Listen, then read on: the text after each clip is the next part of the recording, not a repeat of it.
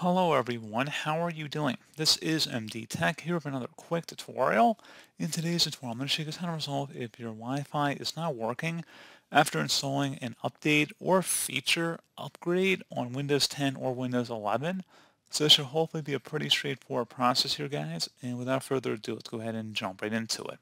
First thing I would recommend doing would be to open up the search menu, type in CMD, best match, should come back with a command prompt. Go ahead and right click on that and select Run as Administrator. If you receive a user account control prompt, select Yes. And now into this elevated command line window, I want you guys to type in ipconfig, followed by a space /flush DNS. Flush DNS should all be one word. Attached to that / out front. Hit Enter on your keyboard. Should come back with Windows IP configuration, successfully flushed the DNS resolver cache. Now you want to go ahead and type in NETSH space winsock, WINSOCK, space reset, again exactly how you see it on my screen. Hit enter on your keyboard. Should come back with successfully reset the winsock catalog. You must restart the computer in order to complete the reset. Go ahead and close out of here and then restart your computer.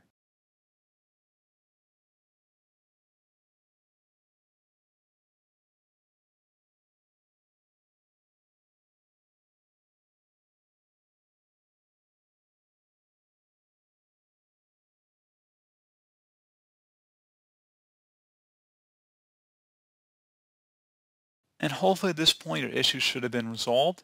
If you're still having a problem, something else we can attempt here would be to open up the search menu, type in settings, best match should come back with settings. Go ahead and open that up.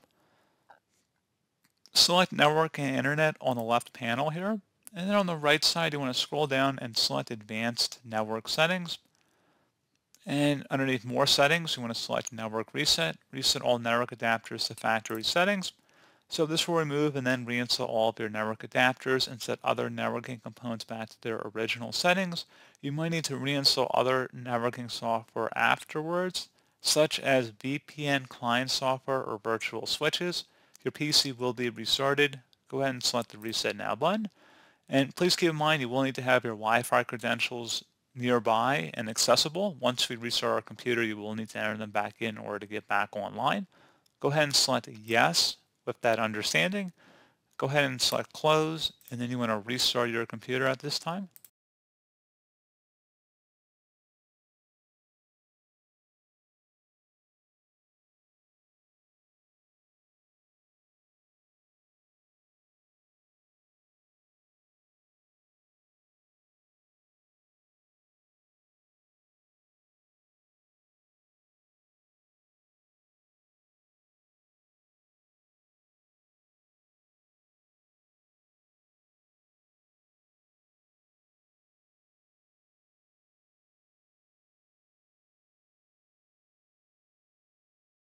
And now hopefully once you attempt to connect back to your Wi-Fi, you should be good to go. So as always, thank you guys for watching this brief tutorial. I do hope I was able to help you out, and I do look forward to catching you all in the next tutorial. Goodbye.